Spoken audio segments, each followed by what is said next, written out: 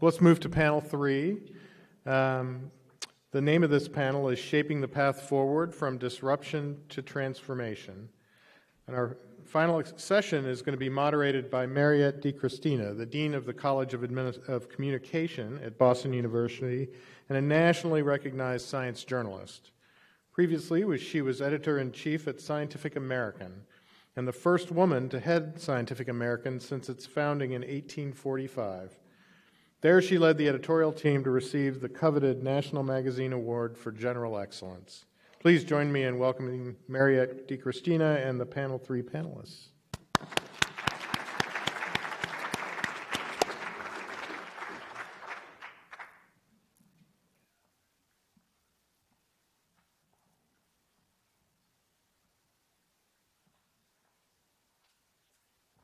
I want to thank you for that truly lovely introduction. I was sitting here thinking, since we're using the terms of social media now, that I was having a squee moment with all the wonderful expertise and insights in this room. So it's my real pleasure to introduce a wonderful panel of experts to conclude this part of the series of our discussions today. I'm going to share their names super briefly, and then as we've been doing with the other panels, I'll introduce them with a little bit more. So to my far right, your far left, is Dr. Sangeeta Bhatia, welcome. Then Dr. Leslie Vosshall, lovely to see you. Dr. Keith Yamamoto, and Elena Biboch. Nice to see you today, and thank you so much. So, I think I was reflecting on the lessons we've been getting today, and quite a number of them are sort of reflect and refract off each other, and I hope we'll continue to build on that as this third panel gets a chance to reflect on the rest of the day so far. We've heard about disrupting challenges in the scientific enterprise, including diversity in multiple ways in research, science communication, recruiting and retaining folks, and developing different ways of thinking about science. We've heard about changing the game, emergent science and technology areas. And our third panel will continue the forward-looking perspective and will highlight how we address those challenges going forward as we move toward transformation. And I might impose a little bit on our panelists after we hear their remarks for how do we get those first steps in place, because it occurs to me that largely we've been talking at a very high level, and that's important. In the last, we just heard a commenter say it's good to have a short-term and longer-term gain. We do need to do that at all times, thinking shorter and longer. And a bit later, we'll have a conversation, and again, we'll turn to questions and answers and the questions in the room. The questions are for the audience to ask. The answers come from the speakers, and I really appreciate your asking those questions with a little up sound at the end, as Alan Leshner used to say. So first, let me please turn to Dr. Sangeeta Bhatia, who is John and Dorothy Wilson Professor of Health Sciences and Technology and of Electrical Engineering at the Massachusetts Institute of Technology. Over to you. Great. Hi, everybody. It's great to see you. So I think as physicians, many of us learn by case study. So I thought I'd give you a case study today of an example of convergence science. So convergence being the intersection of life sciences, physical sciences, and engineering. I myself am a physician and an engineer by training. And so the case study I'd like to give you is one in nanomedicine. So just to kind of orient you, nanotechnology is kind of the world under 100 nanometers. And it's a set of technologies that have emerged at the nanoscale. So a human hair is 100 microns. These are 1,000 times smaller. And we really have two different sets of technologies that have emerged in nanotechnology. On the left, you see a semiconductor microchip. So the kind that's in your smartphone. The one that's in most of your smartphones has 8 billion transistors with 5 nanometer features. We call this top-down fabrication, the ability to pattern materials with light at that resolution. On the right of your screen, you see another set of technologies that have emerged, really from the world of chemistry and material science. And here we make ensembles of molecules and atoms to make nanoscale materials like gold and lipid materials and carbon nanotubes. And what's amazing about these materials at this scale is they have actually distinct properties than their macroscopic counterparts. They're different colors, they have different electronic properties, magnetic properties, and even biological trafficking properties. So this is an amazing toolkit to sort of spur medical innovation. And in our country, a large emphasis on the intersection of nanotechnology and medicine has come from longstanding investments that the NIH made through the National Cancer Institute on spurring cancer advances. And what was amazing about that is that when COVID came along, you may or may not recognize that nanotechnology was actually one of the unsung heroes of the COVID-19 pandemic. So the surveillance that we did for viral variants was nanotechnology enabled. Point of care diagnostics, the color change on that paper strip was nanotechnology enabled. And of course, we've been talking about mRNA vaccines, which are packaged in lipid nanoparticles, which had already been worked out to be manufactured at scale with their 4 component parts. So in fact, these long-standing investments in cancer nanomedicine actually enabled our country and the world to pivot so quickly to be able to address an urgent crisis. And what that looked like over time is these individual threads of research really starting for their own goals. So miniaturization, really the goal there has been to speed computation. And nucleic acid therapeutics had their own goals. And if you sort of layer onto that stem cell research, cancer biology, genomics, and the emergence of artificial intelligence, what's really very exciting is that these are converging. They are coming together in the last decade to address really, we hope, grand challenges in many fields. In cancer, we've been focused on early detection, enabling immunotherapy, addressing metastatic disease, and cancer diagnosis and treatment in resource-poor settings. But as I hope you've seen, like these long-standing investments actually can enable pivoting for new opportunities and challenges as they emerge. So in sort of case study format, I wanted to get really specific about what does convergence research look like. It's not just a colorful diagram on the slide. What does it look like on the ground?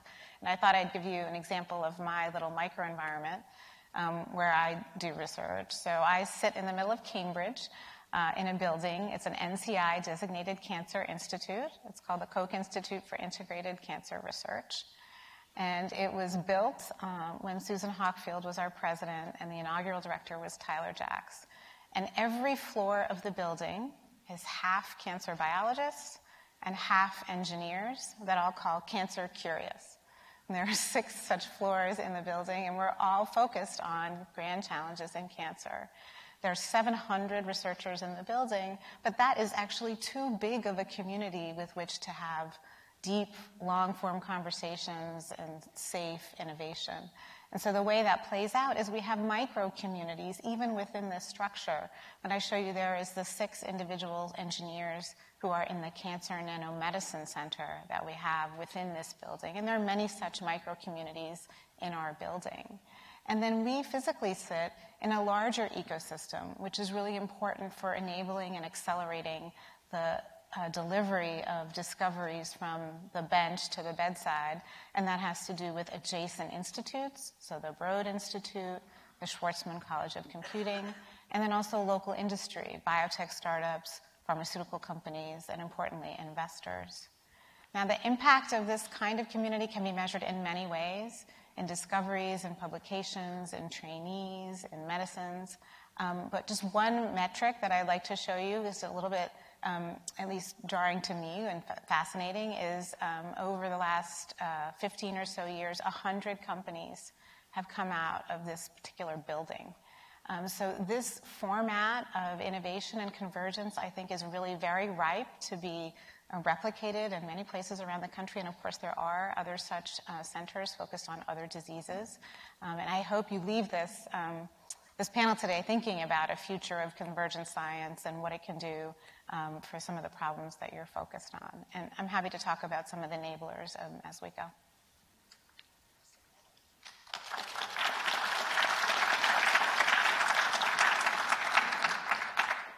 Now I'd like to welcome Dr. Leslie B. Vosshall, who's Vice President and Chief Scientific Officer, Howard Hughes Medical Institute, and Robin Chambers Newstein Professor and Head of the Laboratory of Neurogenetics and Behavior at the Rockefeller University. Thank you. So I want to bring this back to a question that was posed earlier this morning by Neil Hanchard, which is, who is doing the science? So earlier today, we elected new members at the National Academy of Sciences. 50% of them are women, right? So who is doing the science outside of the National Academy of Medicine? It's not 50% women. As we heard a few minutes ago, just under 3% of Black Americans receive R01s. There's a huge disconnect between the demographics of the United States and the people who are actually doing the science. This has been discussed endlessly for decades. We've been wringing our hands for decades to try to figure out why is this. And so part of the panel's idea was to bring some transformational ideas to figure out how we can address it. There's no easy fix. Many of us have been thinking about it. And so I want to give you the case study of you're a 30-year-old postdoc. You have a 2-year-old that needs to go to daycare. You've just started on an NIH-funded postdoctoral fellowship, and your salary is $54,835, right? You don't have health insurance. You don't have retirement contributions. So you're 30 years old, you're an adult, and you're trying to live on $54,000.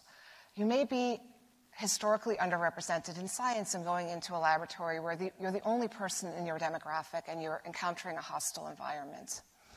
And so I think none of us should be wondering, why are we not getting postdoc applications? Why are our postdocs leaving to go to private sector positions? And I would say, on the one hand, we need to pay postdocs a living wage, and I think that this is coming for all of us. I think postdocs are unionizing rapidly. So I think we have to have some conversation very quickly that is not acceptable to pay somebody with an advanced degree $54,000. There has to be some mechanism within our profession to pay people according to their credentials.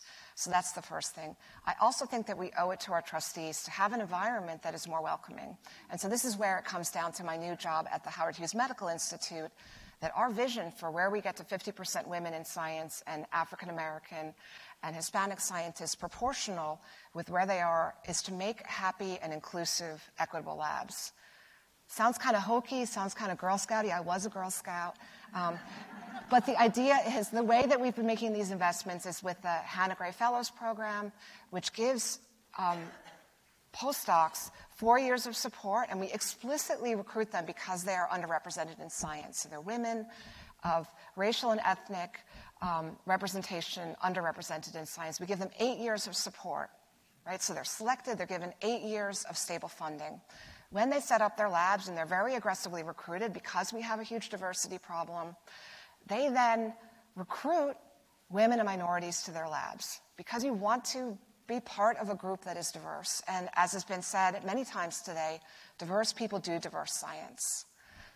We're launching another program which kind of turns up the temperature a little bit more. So the Freeman-Hrabowski Scholars Program, named in honor of the great Freeman Hrabowski, who has figured out how to educate and graduate and populate the world with incredible Black scientists, engineers, and physicians. And so then we're giving these folks 10 years of support. And the way you become a Freeman-Hrabowski scholar is that you care about your people, you care about a diverse lab, you make a welcoming environment, you pay them a living wage. And so we think that if by selecting 30 of these scholars this year, and then over the next 10 years, 150 scholars, they each have, on average, 20 people in their lab, and they're getting professional development to be able to encourage people to have a happy lab, that we're going to have some generative ability to bring people into science that represent the demographics of the country. And so that, I'm just going to stop there. So the answers are pay people a living wage, get lab heads the help that they need to recruit diverse people, and make the labs happy. That we currently have this generational shift. Those of you who have labs, millennials and Gen Z, they're not like us, right? They're just not like us. They expect more. They expect more from the environment, and I don't think that we have really confronted this, that we need to adapt how we interact with our trainees to meet them where they are. And so with that, I'm going to turn it back to our fearless leader.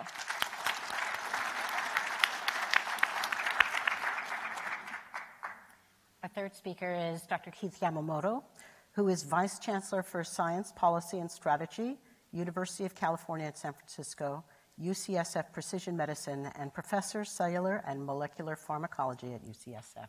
Please. Great. Isn't it great they're not like us? What a relief. So our marching orders, as Leslie said on this panel, was to bring forward policies that could drive transformation in our current enterprise and environment. Now, like the other speakers, I have 6 minutes, so that should be no problem in standing up, let's say, 3 transformative changes and discussing them. So let's try it. I'm going to raise them in the context of science and technology writ large, rather than traditional biomedical sciences, just to underscore what we've already heard from Sangeeta and from Carl Dijsselroth in the last panel about the importance and power of transdisciplinary science. So here we go. Number 1 of 3. Focus federal science and technology efforts on existential societal threats. The government should be launching multi-agency, multi-sector science and technology initiatives that address major societal challenges.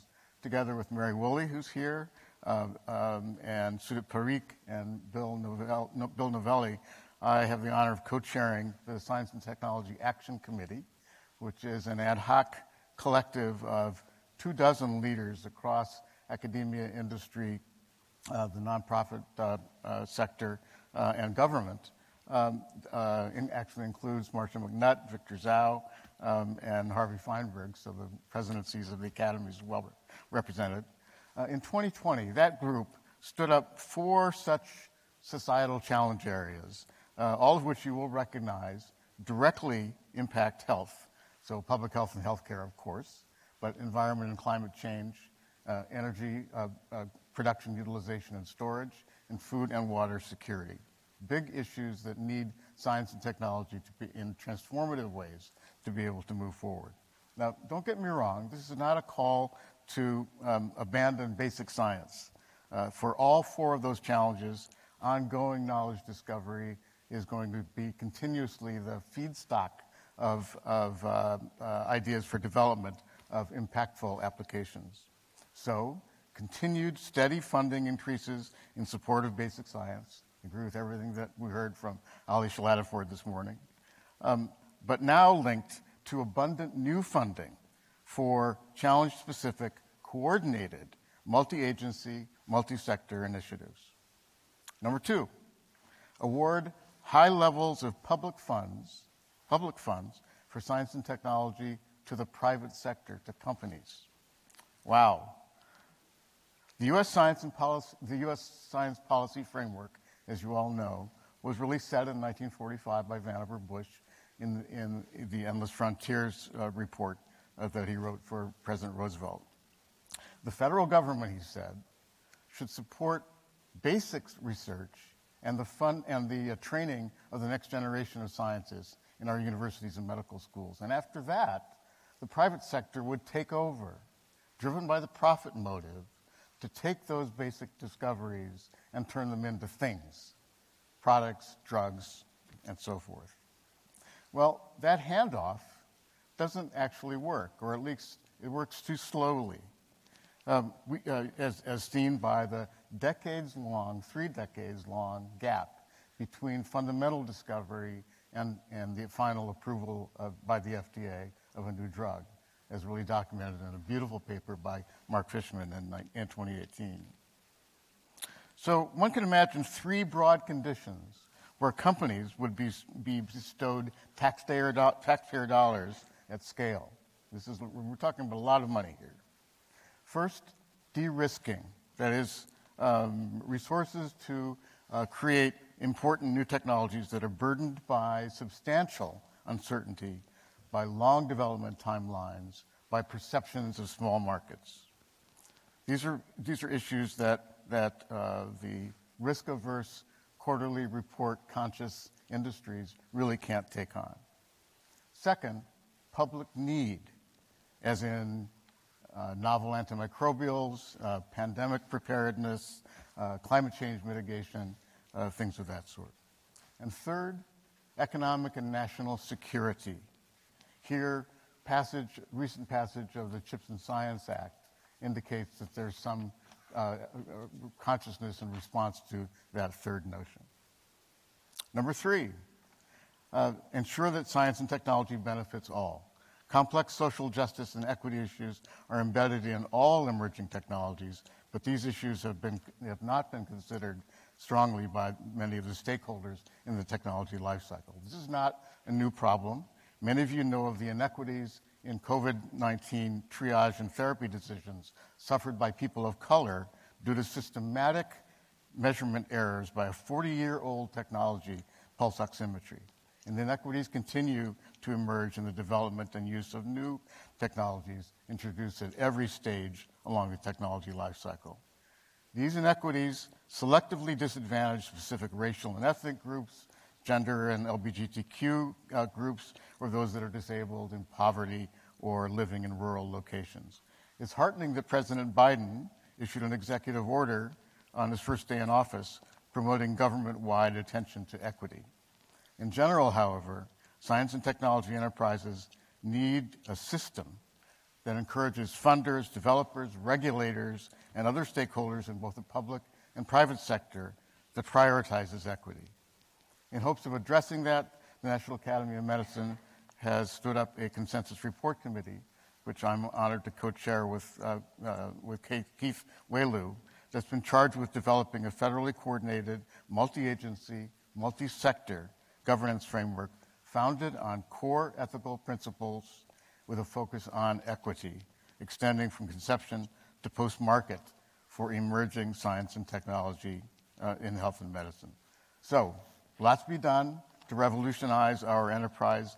These are just 3 ideas: focus on societal challenges, put public funds for science and technology at scale into the private sector, and elevate equity to ensure that science and technology benefits all.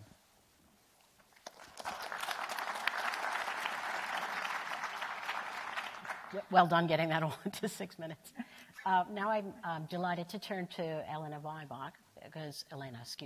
because we have talked about a lot of the elements of commercialization, but we haven't really talked about how that happens from the company perspective. So from General Catalyst, please go ahead. Hi, I'm Elena Viboch, and I'm so honored to be here at the National Academy of Medicine, where it all starts, where it all happens. And I thought of some things to talk about, but before I go into what I had planned, I just want to recognize Leslie's point, which is so, so important. So I'm a part of an investing partnership, and we invest in science and technology, and 40% of our partnership and leadership team identifies as not white. We're not nearly as far along with women. We're working on it. I'm trying to recruit, and we have a truly happy and friendly environment. I joined a year ago. The firm is 20 years old, and it is unbelievable how welcoming it is and what a difference that makes in the environment. So just wanted to pick up on that and how important it is. Okay, so what did I actually plan to talk about? I'm going to give a bit of background about General Catalyst, talk about our investing philosophy around responsible innovation, and talk about investing in life sciences, which is what I spend most of my time doing. So the National Academy of Medicine's mission speaks to advancing science, accelerating health equity, and building a healthier future for everyone. And General Catalyst has a lot of overlap with that mission. So as a venture fund, we focus on investing in powerful, positive change that endures. And from the inception, we've been strongest at early stage investing. That's the core of what we do. And responsible innovation is our unique angle of how we do it. I'd encourage everyone to check out Responsible Innovation Labs, of which we're a founding member. And I won't spend time talking through the 7 pillars, but inclusive prosperity is one of them. So when we look at how we invest, we think about enduring companies. Those are companies that have society's permission to keep existing. And so if we start working with a company, we ask, what impact will this have at scale? And we help design companies for both growth and good. And this isn't philanthropy. This is a business imperative because we think these are the only companies that society will allow to exist.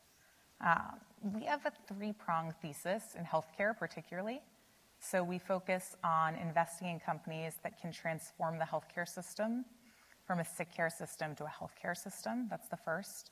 The second is bending the cost curve. And the third is expanding health access and equity. So that hits on a lot of the themes that have come up earlier today. We also want to invest in companies that transform the healthcare system. You know, the title of the panel includes the word disruption. We actively avoid that. We want to work with the health system to deliver better care that's more accessible to people. And one of the ways we do that is by working with health system leaders. So Mark Harrison, former CEO, or current CEO, soon to be former of Intermountain Health. We work with Ron Paulus, who's the former CEO of Mission Health, Steve Klasko from Jefferson. And some of our investments, I hope, will also resonate with this. So Livongo was created in General Catalyst's office. And it was really formed out of a premise that started in academic medicine, which was population health. And at the time, people didn't think it would translate, especially not into a profit imperative, because in our fee-for-service medical system, doing things that help diabetic patients take better care of themselves, very unclear whether there's any fee-for-service value in that. It's more interactions with the healthcare system, drives more costs, so you might think.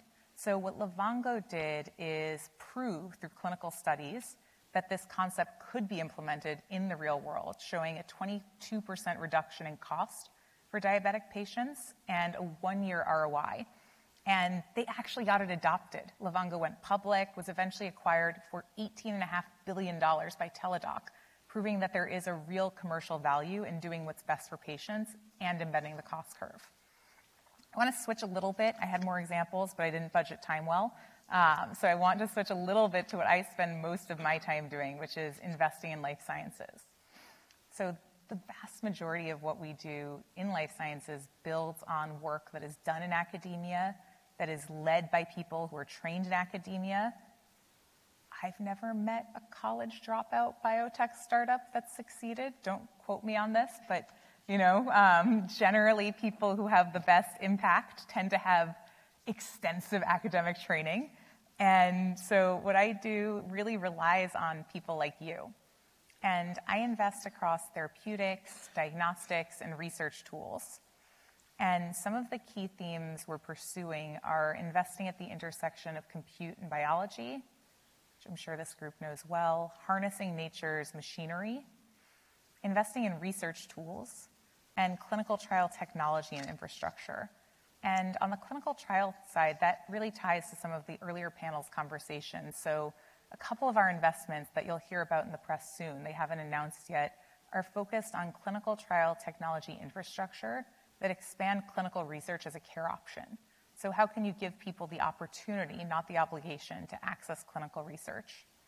Another investment that we did in the theme of computationally enabled drug discovery is we recently led the Series B financing of Odyssey Therapeutics. Gary Glick started out in academia for many years.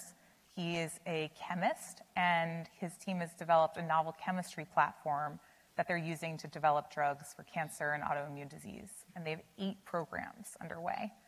Maybe the last example I'll give is really at the intersection of academia and investing. We just led the seed financing of Control Therapeutics, and it was founded by Dr. Shana Kelly. This is her 4th company, and she is in academia, leading a lab, and finds the time to work so deeply with companies, translating her discoveries, around her technology, which can identify circulating tumor-reactive lymphocytes. So I know I'm over time. I'll wrap up. We need you, and we need academic discoveries to fuel our investing. And we need clinicians to help us understand where the true unmet medical needs that drive what we're trying to do. So thank you.